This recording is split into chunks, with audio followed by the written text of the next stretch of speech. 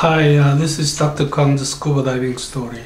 Today's story is about hypertension and diving.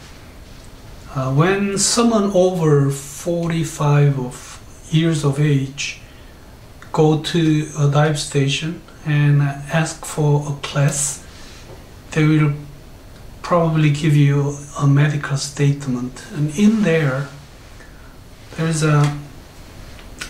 some line like 45 or over, and then there are sublines like hypertension, diabetes. So if you check on 45 and hypertension, probably the instructor will ask you to go to some doctor and get the permission. Hypertension is a pretty complicated disease, but a lot of people have hypertension. So a lot of divers have hypertension, just like myself. So I want to cover briefly on hypertension and the possible standard or criteria for a hypertensive person to keep on participating in diving activity.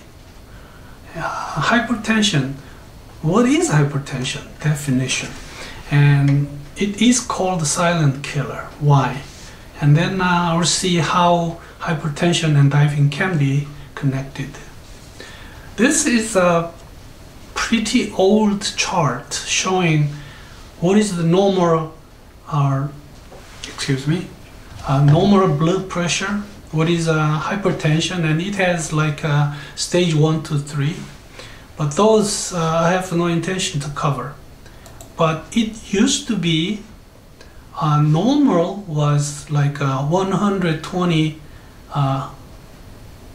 over 80. It's the same yet, but when you say hypertension, it's like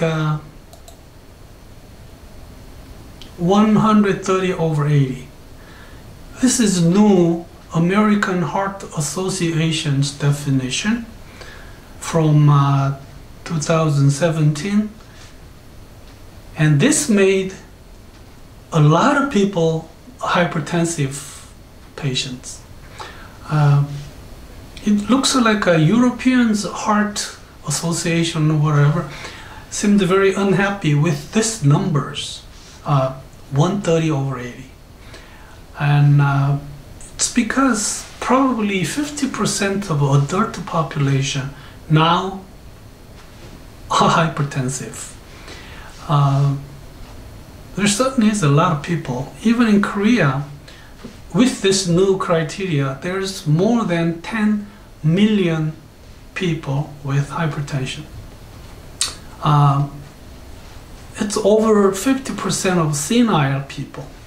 So, but still, the point of American Heart Association, it's better we consider it a serious disease, and when it is 130 over 80, start whatever you can do. Medication, probably we can wait, but still we have to be very careful about the diet and take some exercise. So if we all agree with these numbers, 130 over 80, probably it is easier for us to prevent the worst complication of the hypertension. Here are some interesting statistics. 69% of first heart failure were hypertensive. 77% of a first stroke patient, 74% of chronic heart failure were hypertensive. In US, in 2009, there were 348,000 people died of hypertension. That's a lot, isn't it? This really surprised me. The medical cost regarding hypertension It was even for me, this was even difficult for me to understand how much it was. Like $47.5 billion per year. It's a lot of money, isn't it? So maybe for insurance, medical insurance, if they spend a little more money on teaching people how to take care of this, probably they will spend much less money. So, but still there's another statistic, which is just a little less than 50%, 47% of hypertensive patients, they are not under control. So, which means more than half are still not being controlled. Control, medication. Control, diet. Less sodium. In Korea, we have a very good food named kimchi, and it is very salty. There's some controversy on that food, which I cannot live without. 30% of the whole world population now is hypertensive. Okay, it is called a silent killer because for a long time you live with hypertension without the symptoms. So until the disease really gets very bad, until it complicates many other major organs, you just live with it. So once you have the symptom, that means you're in a very serious condition already. That's why we call it silent killer. You find out that you have hypertension, you have to take care of it. You have to do something. People hate to begin to eat or take medication because it is a medication. You know, it's a drug. They don't like to take it. You don't want to take it? Okay, go ahead. Don't take it.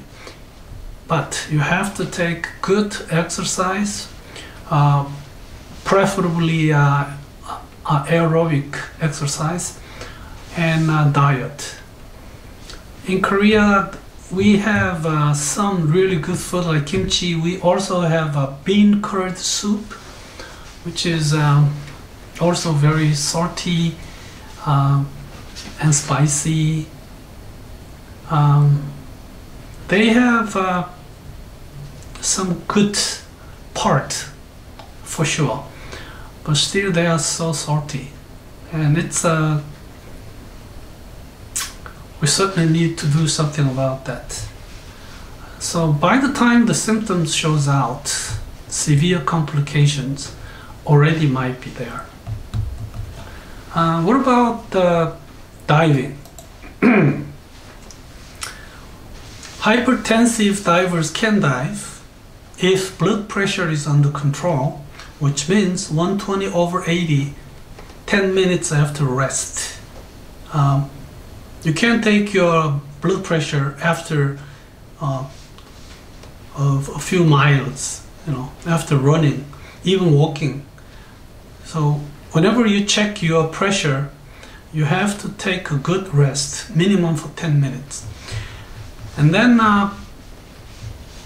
most hypertensive drugs, they are okay with diving. They don't really give you any neurologic sequelae, you know.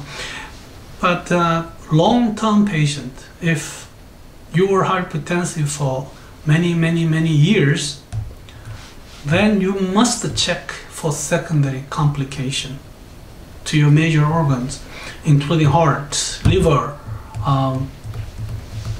lungs, you know.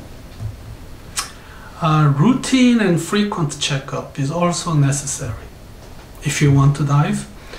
And the complication of a disease and complication of the treatment didn't really bother your major organs. So to participate in diving, let me conclude. You should have 120/80 or below. It's a normal blood pressure now. And there should be no complication of the disease and no complication of the treatment. You must keep taking medication. You must keep on taking good diet and taking good exercise. And we can have a very good time underwater. Today's topic was hypertension and diving. And hypertensives, we can dive. Thank you.